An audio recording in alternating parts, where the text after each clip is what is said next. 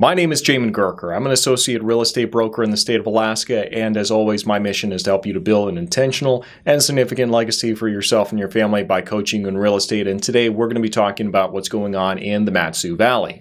So the MatSu Valley, statistics and numbers wise, is actually the largest real estate market in Alaska right now, which usually that isn't how it usually plays out. We'll talk about why that is, but we'll be jumping into that, looking at the residential, the condos as it is, and the multifamily market. Before we get started though, you know what to do. Give this video a like, subscribe, comment, all that good stuff, so we make sure that the algorithm is blessing this channel. And without further ado, let's jump into today's market update.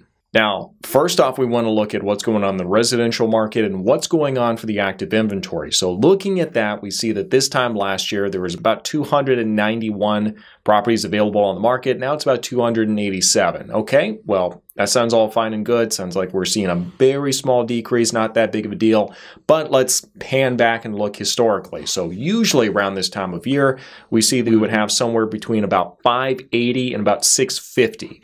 So we are in fact seeing like over half of our inventory for the MatSu Valley just kind of dry up right there. And that's really what we've seen for the past couple of years. The lowest that we saw it was about 219 a couple of years ago in 2022, and it's slowly like crawling back and kind of maintaining right around that 290, 300 range. But that's probably not going to change very much in the near future, and we'll talk about why in just a bit. Now, the next thing we see is that this time last year, 81 properties actually sold for the single family properties, and this year, 79. So not that much of a difference year over year for what we're seeing. It's a little low historically, but the fact that we're seeing less, about more than half of the inventory just suddenly gone, that's actually doing pretty good, because usually we'd see about 85 to about 100 or so properties sell. So the fact that we're just sitting at 79 is doing pretty good. That's about the historical average. Now, this next graph is actually something that kind of surprised me a little bit. I mean, it's not without its precedent. We've seen it a couple times over the years. But what we're seeing is for the month of January, the average sold price actually dipped a little bit in the MatSu Valley, which is something we just normally do not see, especially with the inventory being as low as it is and all the demand we have out there.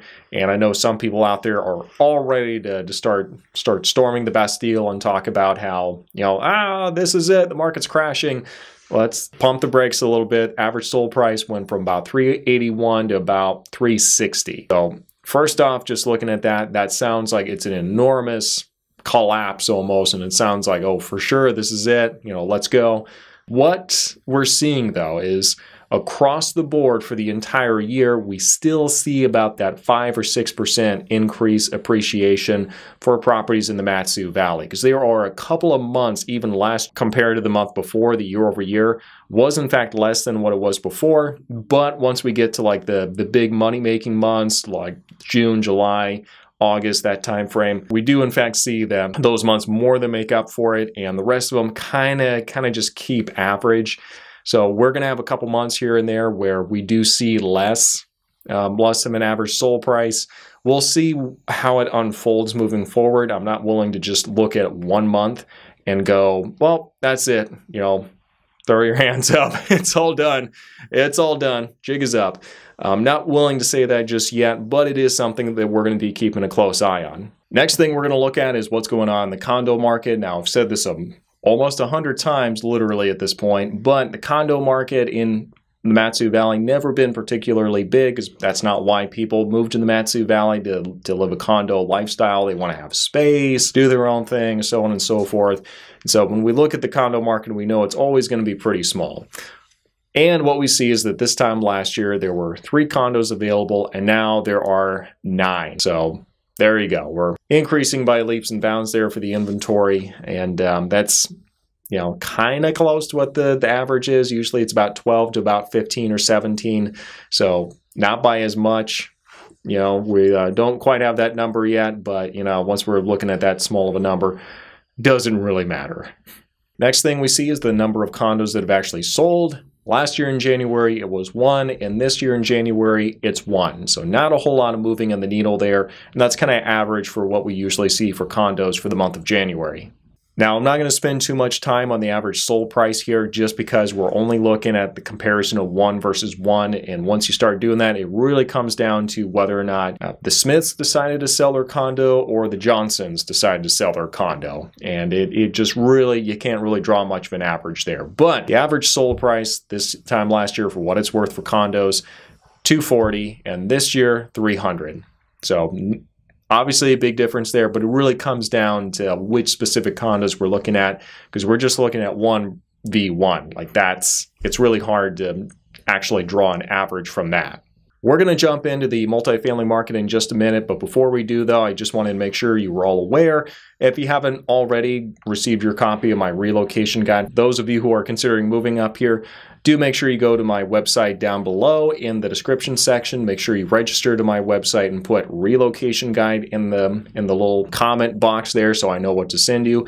And also, if you're looking at moving up here or you already live up here and you're just looking for an opportunity to plug in and meet people in the area, then do feel free to go check out the description section down below as well.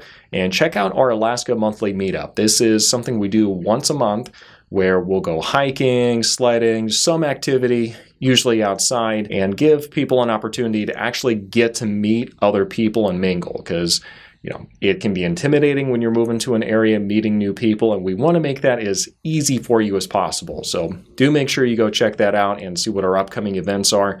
That is the only place where I talk about it in that private meetup group. So make sure you go check that out. Now, let's go and finish today's market update looking at the multifamily asset class. Now, this time last year for the multifamily market, we see that there were 32 multifamily properties available, and this year, 32. So really, really small decrease, kind of negligible, not a huge swing one way or the other.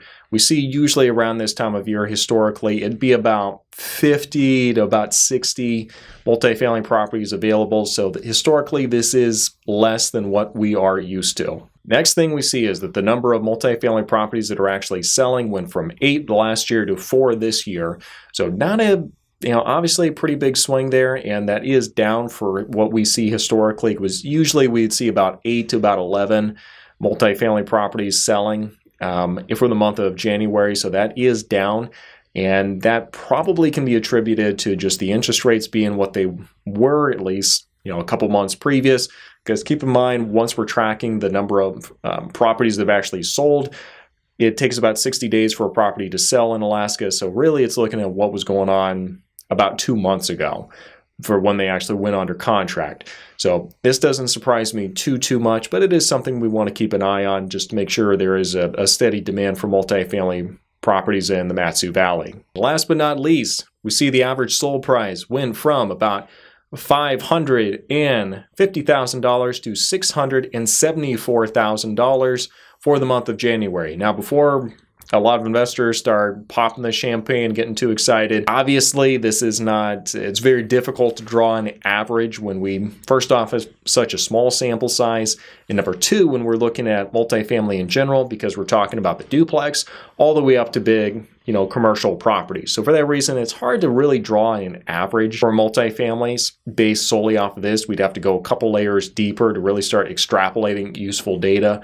But what I would not be surprised to see is that we are in fact seeing an increase and an appreciation for multifamily market values in the area. So that would not be a surprise. If you want to know, if you have one, and you're wanting to know what it actually is beyond these averages, reach out to me. Let's talk and get that figured out for you. Now, let's give you a quick summary. So if you're a buyer, what this means to me is, number one, if I have the ability to jump into this market now versus waiting, I would probably prefer to just jump in right now. And the reason for that is everybody refinanced their homes or bought a house a couple of years ago. Most of these homes are sitting around 3 or 4%. The interest rates coming down to about upper 4, lower 5s, probably not going to be enough to make a lot of sellers decide to get off their mortgage they have right now. That's really comfortable and go find something else. Some of them will, but I don't see so many of them doing it that it just keeps up with the demand we're going to have from all the buyers who've been on the fence for a while suddenly deciding to jump back into the market. So if I have the ability to do so, I would jump in and avoid having to compete with a lot of people with an inventory that is actually going to be a smaller pool than what it was before. Now, in the MatSu Valley, we do have new construction, and that helps, but new construction is more expensive and it's slower than the resale of homes. And for a lot of people, it just makes more sense to be looking at a home that's a resale, and then they can go and just fix it up or do whatever they want to it, and they're going to be able to actually live in it in the meantime. I know new construction gets really glamorized.